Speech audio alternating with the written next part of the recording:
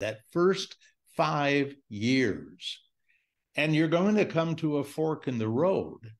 If you're going to save and invest for the long term, do you want to save where you don't have to pay any taxes?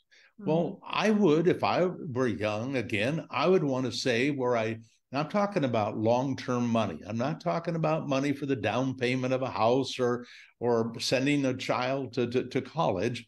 I'm talking about retirement money, long-term important money that you're going to, when you quit working, you're going to be paying yourself. And I want to make sure you pay yourself as much as you possibly can.